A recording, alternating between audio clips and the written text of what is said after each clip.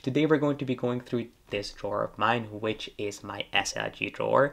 I have been telling you guys that I have been purging, trying to clear things out because I am actually getting ready to move. So I did want to go through this drawer, which as you guys can see is a huge mess. This is kind of just a dumping ground at this point. So the first thing that we have here, let me see.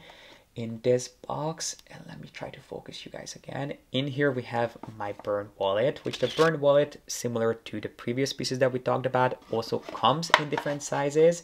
And this is their so-called compact size, which even though it's called a compact wallet, it's not actually the smallest Bearn wallet. I would say that it's not the largest because there is a long Bearn. I would say that this is their so-called medium-sized wallet. Well, that's not what Hermes calls it. They call this the compact wallet, but compared to the other sizes, this sits closer to some of their larger wallets, which if you're looking for an easy, straightforward wallet, something that is beautifully crafted, but you know, it just does what a wallet is supposed to do, this is a good one to look into. You do have plenty of card slots. You also have a pocket for change and even a slot for cash. So if you're someone who carries around cash, this is something that I think you would really enjoy. If you're looking for something that is easy to put into smaller bags, something that has an easy closure, not something that is overdone or overly fussy. These, I think, are some of the unsung heroes of the Hermes SLG line. I really don't hear and see too many people talking about these, but if you want something really simple, really straightforward, please don't overlook the Bearn line. These come in a ton of different sizes, a ton of different colors, and I happen to have it in ostrich in the color. I think this is in the color Vert Titian. Another interesting thing in here is something that you can't actually buy anymore, at least not on its own, which is this pouch. It's something that came as part of this oversized coffee pouch bag that I bought a few years ago. It's something that Hermes sold as, I think they sold it as an iPad sleeve, and I had this plan that I was going to buy that pouch and become one of those people who carries an iPad around, which I think I did buy an iPad, but I never carried it around. Hence, I never actually used the entire pouch. Instead, I just took out this pocket, and it's something that I use almost every single time I carry a Birkin because it does fit into the front pocket of a larger Birkin perfectly. It has a really simple zip closure, so I just keep things in here. It's basically a catch-all. I have postcards, I have keys, I have some cash in here. I think I have band-aids, things that I just never want to be without, and it's one of those pieces that I never thought I would use as often as I did. And I would say I'm pretty sure you can no longer buy those oversized coffees directly from Hermes, but I'm sure you could find them on the Preloved market. And if you do, there are different variations of it, some of which do come with this pocket, some of them don't. But if you see one at a decent price that does come with this pocket, maybe consider picking it up, because I would honestly buy that coffee pouch all over again just so I can have another one of these pouches. I use and love this so much. Let me see what's in this box. We do have a Rodeo in here in size MM, which I should probably put in storage just because I haven't really been using any one of my Rodeos, not even my all black ones. But this is the original So Black Rodeo, the one that started my hunt for Rodeos. This is the Rodeo that I wanted all along, and I ended up buying almost all of the solid color Rodeos when I basically went through a phase of collecting Rodeos, which I kind of regret. I feel like people can go crazy with Rodeos. There's this huge trend online that you should create this excessive collection of Rodeos, which if you love them, if they bring you joy, if you enjoy accessorizing your bags with Rodeos, by all means go for them. It's your money, you do whatever you want to do with it. But personally, I really don't think that once you have one or two Rodeos, a third, a fourth, and a fifth will add that much of a difference to your collection, because there comes a point when they really all start looking the same. But if you love Rodeos, I think having one or two in your collection is all you need. Speaking of Rodeos, there is another one here. This is in size GM, which is the largest size in So Black, and then this is in PM in all orange. Here is the PM size, which is the smallest Rodeo, again in all black. Here we have another Rodeo, this one in blue. And then last but not least, here is another Rodeo in green, which the reason I bought this is because I thought it was actually black until I put it against one of my black bags and realized that it's actually in green, but I never returned it.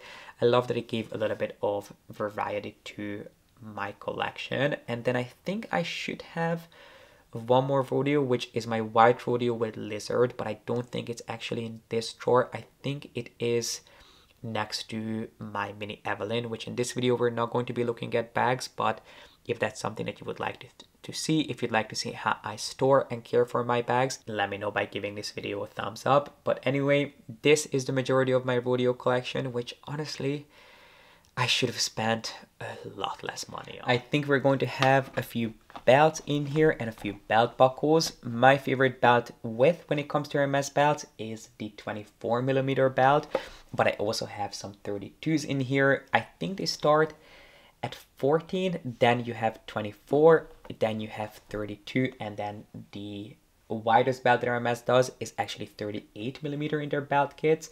Here we're not talking about any of their runway belts or the original CDC belts, which are a little bit thicker. Only their belt kits, which I think go from 14 or 16 all the way up to 38. I personally would never buy a 38mm belt, or honestly any one of their belt kits. I did go through a phase of buying quite a few of these, but they are just a little bit, how do I say this? They're just a little bit too in your face. There are definitely some interesting designs, like I have a CDC belt buckle here.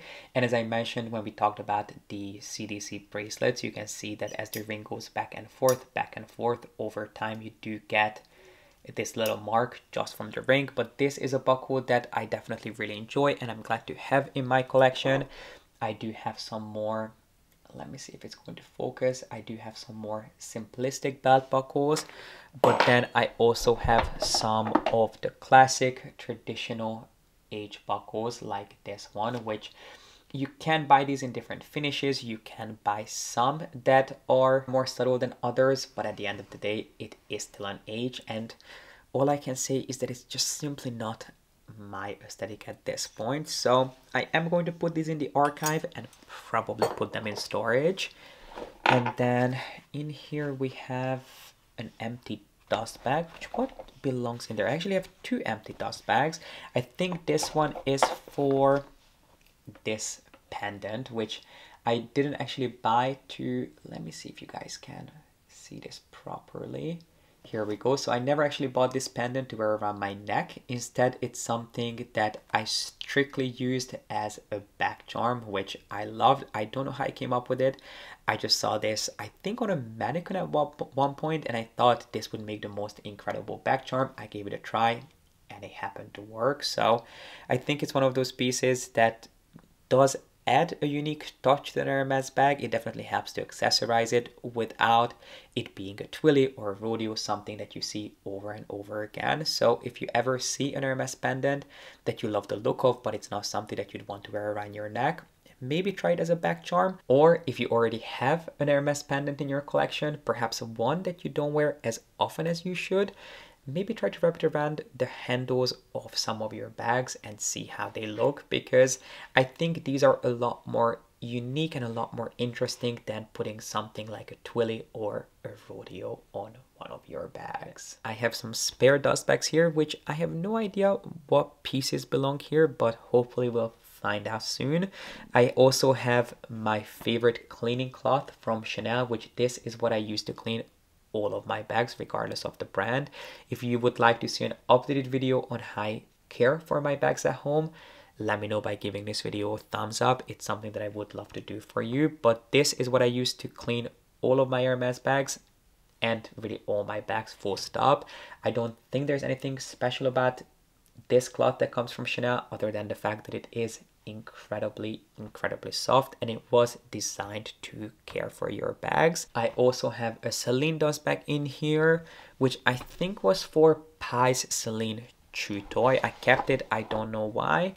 I also have, I think this is from Ami, who make some of my favorite socks. I love Ami socks. I will have them linked down below for you. If you want to invest in some designer socks without breaking the bank, they're definitely a great brand to look into. One more Hermes dust bag.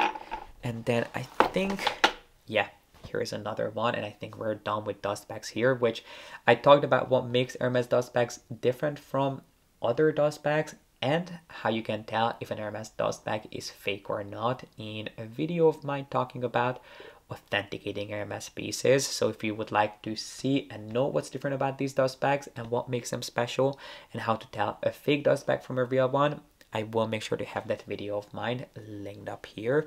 But these dust bags are quite special, and the quality of these is just, I mean, outstanding. It's no surprise that Hermes actually uses the same fabric to make their bag inserts because they're really outstanding. So next up, I have my insert for my mini Kelly, which I actually had custom made by someone on Etsy. If you are looking for some really simple, easy, lightweight inserts that are not the best quality, they really won't do too much for your bags other than protecting the lining, I will have these inserts linked down below for you. Speaking of inserts, I actually wanted to update you on this. My 7RP discount code is expiring at the end of this week. I believe that they're going to give me a new discount code, but I'm not exactly sure when and how big those discounts are going to be. So if you would like to invest in the Roysters of bag inserts and save some money, try to pick up a 7RP insert before Sunday. I think my code is expiring on the 19th, which again, this video is not sponsored. I have worked with 7RP before, but as I said, this code is expiring. They didn't ask me to talk about this, but I did want to let you know in case you would like an insert that will do a lot for your bags, something that will support them from the inside out, something that will help with the structure of your bags, but also protect them and help to keep your bags organized. 7RP inserts are the best money can buy. So I will try to leave my discount codes in the info box for you, and make sure that you use them before the 19th of this month because that's when they are expiring. So anyway, this is another insert which is a lot more affordable, but unfortunately it doesn't do nearly as much for your bags. And then in there, let me make sure that you guys are focused. In there, I also had a Thom Browne card holder, which as much as I love Thom Browne ready to wear, their leather goods are pretty poorly made. I do have some Be Happy bracelets in here, which these are not all of my Be Happy bracelets. They are some of my favorite fashion jewelry pieces from Hermes. Even though I'm not a big fan of investing in fashion jewelry, if you're going to buy something from Hermes, either make it a CDC or a Be Happy bracelet, because these are the pieces that you can throw on with the most simplistic outfit. And there's something about these that will just help to tie an outfit together. They do come in several different iterations. You can buy them in a single tour, meaning that they will go around your wrist once. You can buy them in a double tour. Again, all it means is that it will go around your wrist twice. And then you can buy some that you can wrap quite a few times. I personally prefer the single and the double tours, and I tend to stack two of those. Don't ask me why I don't buy just a single one that you can wrap around your wrist a few times. I just prefer to do them this way. And then what's interesting about them is that they're actually reversible. So there are two different but complementary colors on each side, and you can decide which way you want to wear them. So this, I think, is in a taupe with black.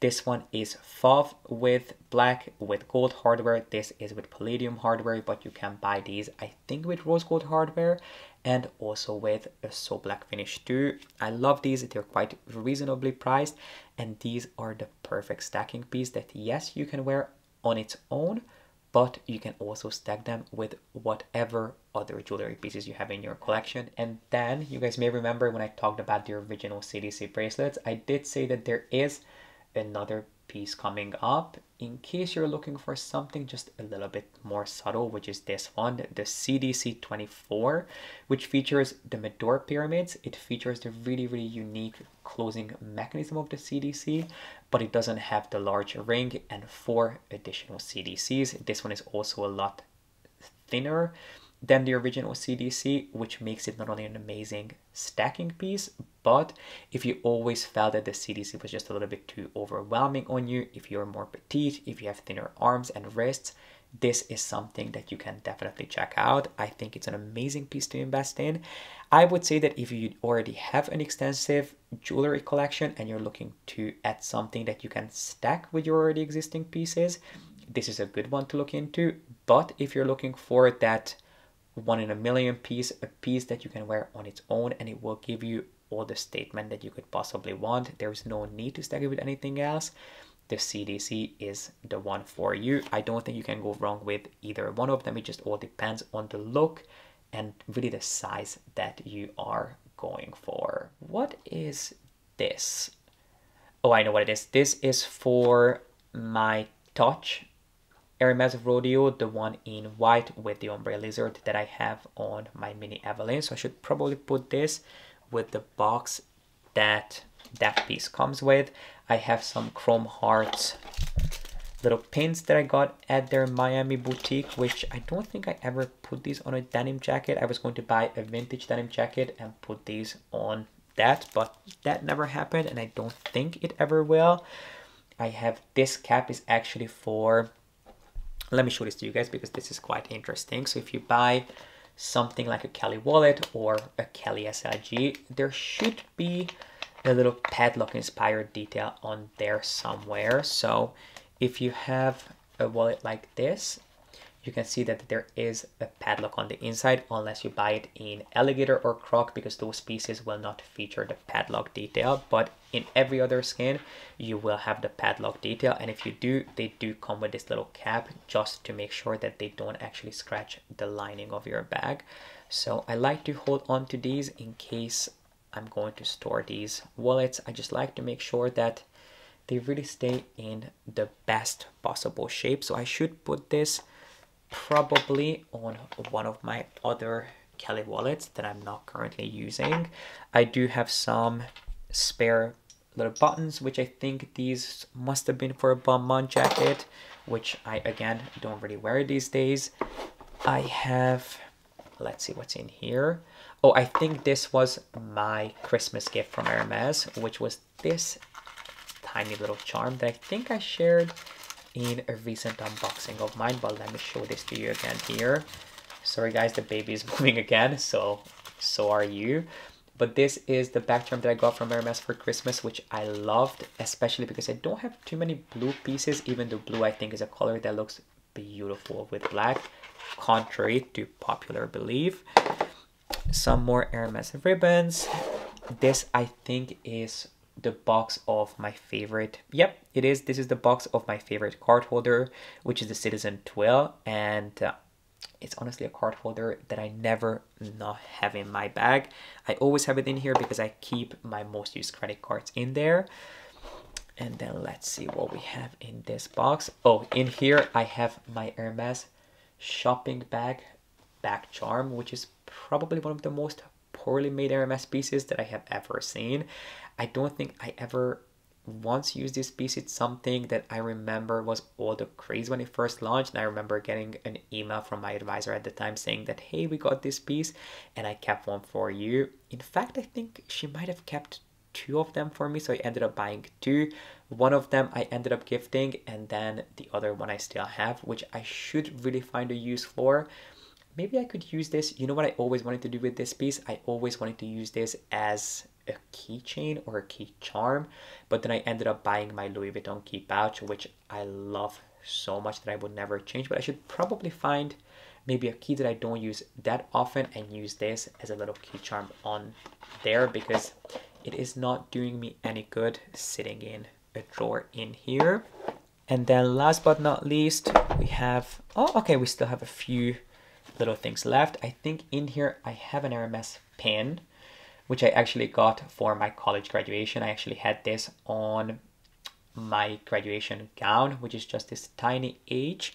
And you might remember seeing this, which is the same H design. I think they call this the H graffiti design. There was a collection, this was one of their men's collections, where they used this H instead of the regular H quite a bit. So I not only have the belt buckle, but I also have the little pin with the, let me see if I can show you a close up, but I also have the pin with this really cool black enamel finish. I have a tiny little twill in here, which I think I was given when I went to the launch of the Twilly fragrance way back.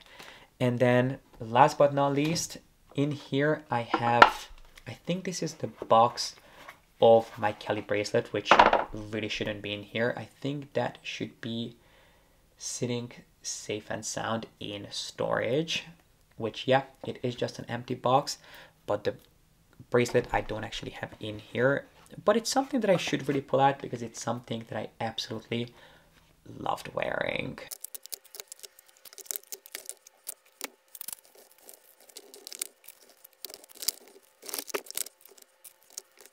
And my friends, this completes today's video organizing and basically reviewing most of my Hermes SLGs. I really hope you guys enjoyed this video. If you did, make sure to give it a thumbs up and don't forget to subscribe if you haven't done so yet. And while you're down there, let us know in the comment section what are your favorite and least favorite Hermes or luxury SLGs. I always love hearing your reviews and your feedback. Thank you so much for being here and hanging out with me, and I hope to see you back here with a new video really soon. And don't forget that my 7 RP code is expiring at the end of this week. If it's something that you would like to take advantage of, and if there are any other videos that you'd like to see from me other than my Kelly Wallet deep dive, make sure to leave any requests, questions, and concerns in the comment section for me. But I hope to see you back here really soon.